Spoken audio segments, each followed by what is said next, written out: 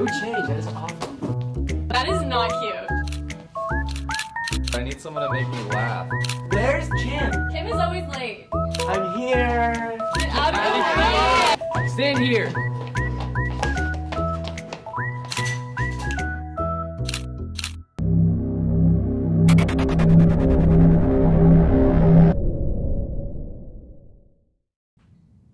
Hey Dawns, guess who's back? Back again. That's right, Cathedral. I'm Jack Freem. And I'm Julia Way, and we're your permanent CCTV anchors. And welcome back to CCTV. Last Saturday, ASB hosted the Senior Overnighter. And all the seniors had a great time. Yeah, we did, but I totally fell asleep. Tomorrow is the homecoming dance, and we hope to see you all there. Now let's send it over to Kiana to find out more about the mock trial team. Hey Dawns, I'm here with Madison Sharbarth and Angie Schliemann, veterans of the mock trial team. So Madison, what can you tell us about mock trial and how do you guys practice? So each week we have a meeting that we practice in, and we are given a case along with all the other schools that are going to competition for it. So each week when we really focus in on a character that fits you, and then attorneys help you one-on-one to perfect your character. All right, and what does competition look like? So it's in the Hall of Justice in downtown, and you are competing against a certain school that you're given, and there's attorney coaches that are scoring you on how well you perform, and then an actual judge that gives the verdict. Awesome, and who is the new teacher? Mr. Collins. Awesome, so anyone interested in mock trial, please contact Mr. Collins. And with CCTV, I'm Kiana Schliemann, back to the anchor. Thanks, Kiana. The judges determined mock trial to be loads of fun. The Academic League had their first tournament this past weekend, finishing 7th in a very strong pool of teams. Good luck continuing on with the season. Speaking of academics, the first quarter ends next Friday, so be sure to finish strong, Dawns. We celebrated our first all-school Mass together yesterday with the St. Therese of Lisieux liturgy. Great job to all people involved. And a big thank you to all the students for being loud and attentive. And on that note, let's catch up with CCTV Light.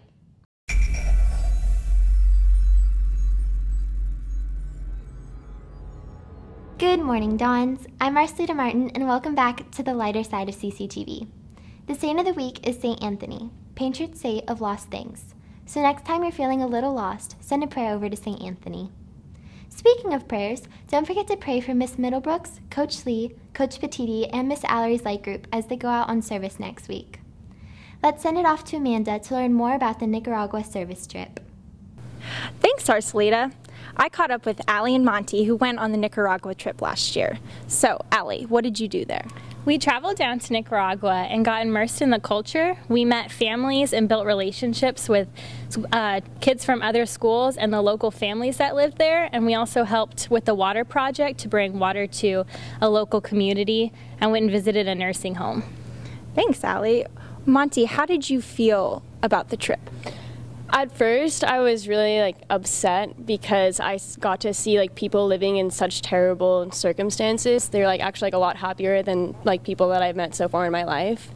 So it was a really eye-opening experience in that you get to see different people's attitudes from different countries and different circumstances. Thanks, Monty. Now let's catch up with some of our trip moderators. Now I'm here with Miss P and Mr. Hurt to hear more about the trip. So, Mr. Hurt, why is this trip important for Cathedral? This trip's important to Cathedral because being a Catholic school and a school that's dedicated to service, it fits in well with what we're trying to do here. And one of those things is try to expose students to just different cultures and different issues in social justice. So this trip is perfect for that. Students will get to encounter the social justice issue of clean water. We deal with communities who don't have clean water, and because of that, kidney disease is something that the community struggles with. And then also the students build relationships with not only amongst the Cathedral kids, but also what other students are there, and also with the Nicaraguans as well. So it's a very powerful trip that fits well with what we do here at Cathedral. And Ms. P, how can students sign up? Students can sign up by going to a webpage that we've set up for the trip. This was emailed out. It's on our Facebook page. So go to that website. There's an application for you to fill out, and you can bring a $200 deposit to hold your spot to Mr. Hurt. And we'll be accepting those as soon as possible. We also have a parent and student information meeting October 8th in the lecture hall at 6 p.m. So if you're interested, please join us then. Also, when is the trip? The trip this year will be during the school week. It's February 13th through the 20th in 2016. Great. Well, you heard it here, Dons. For CCTV Light, I'm Amanda Wright. Let's send it back to Arcelita in the light room. Thanks, Amanda. Pope Francis was on American ground until last Sunday. During his visit, he canonized Junipero Serra and spoke at Congress to discuss multiple political issues, such as climate change, immigration, and the refugee crisis. He told Congress and the United States that our efforts must aim at restoring hope, righting wrongs, maintaining commitments, and promoting the well-being of individuals. So make sure to give our wonderful Pope a follow at Pontifex on Twitter. Now off to Delaney for news on a great club held here on campus. Thanks, Arcelia. I'm here with two seniors, Neve Nelson and Hayden Hoey, leaders of Sturdy Wings. So, Hayden, what is Sturdy Wings? Sturdy Wings is a wellness group here on campus for students and even teachers who are experiencing illness and death in either their family or friends. And you can come to get support, or you can come to support others. Awesome. And Neve, when and where do you meet? We meet the first Wednesday of every month in Father Martin's room in downstairs of sales. And we have a meeting this Wednesday, so come out. Awesome. And how has this group impacted your life? I started coming second semester freshman year, and a lot of the upperclassmen leaders and even teachers were very helpful with giving me insight and making me feel like I was welcome, and especially not alone in my situation. And Neve? Through this group, I've gained a very trustworthy and dependable group of friends that I know I will cherish forever. Thanks for the information, ladies. The love is real, Dawn, so come out to support Sturdy Wings. For CCTV Light, I'm Delaney Grazier. Back to you. Thanks, Delaney. That's all I have for you this week, Dons. For CCTV Light, I'm Arcelita Martin. Have a delightful homecoming weekend. Thanks, Arcelita. Congratulations to all the new ambassadors who were inducted this past Monday. Now, the SAT is tomorrow, so be sure to get some sleep. After the homecoming football game, of course. Speaking of football, let's throw it off to Cole for another segment of sports.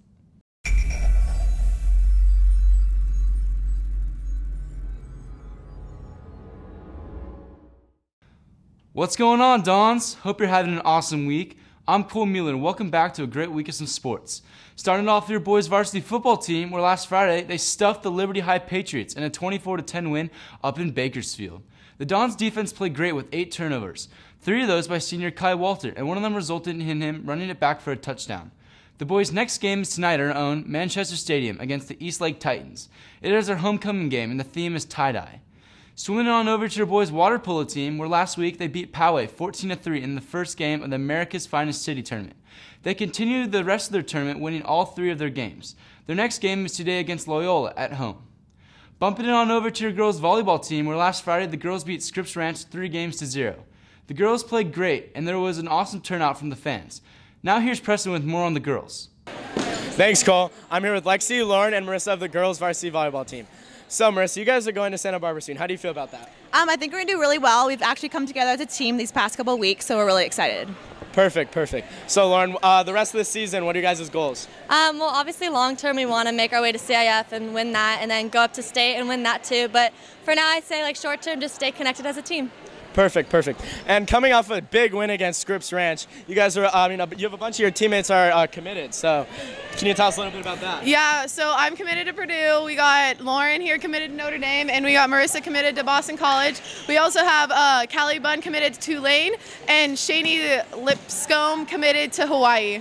Thanks, ladies. Good luck on your season. I'm Preston Stiebel reporting live for CCTV. Back to you in the anchor room, Cole. Thanks, Preston.